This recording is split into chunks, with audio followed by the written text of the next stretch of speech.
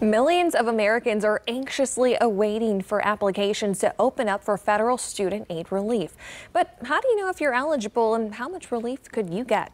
News 3's problem solver Aaron Miller explains. We're following movement from within the Department of Education this evening. The application for student loan relief could be available any day now. You'll recall this is part of President Biden's plan to erase up to $20,000 worth of student debt for borrowers. The Department of Education says about 8 million borrowers will automatically get their debt relief. Most that means will have to apply for it. And many are predicting that we're on the heels of that application opening. So I'm taking the time to answer some of the big questions that people have right now.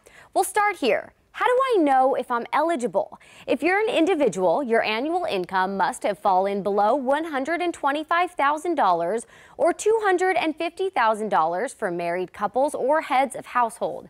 Anyone who meets these requirements and had a Pell Grant can get up to $20,000 in relief. Non-Pell Grant borrowers can get up to $10,000 in relief. Next up, if I have several student loans, will I be able to pick which one will receive the forgiveness? The answer here is no. The Department of Education has a list of how it's going to go down the different debts that people owe, so you have no control over this. They do.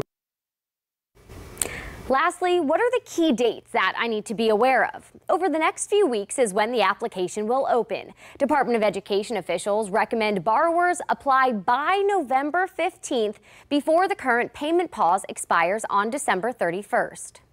The Department of Education says the form is really simple. It's really quick. You can do it yourself. Anybody tries to say they can help you do it, hang up, delete the email or text. You're dealing with a con artist.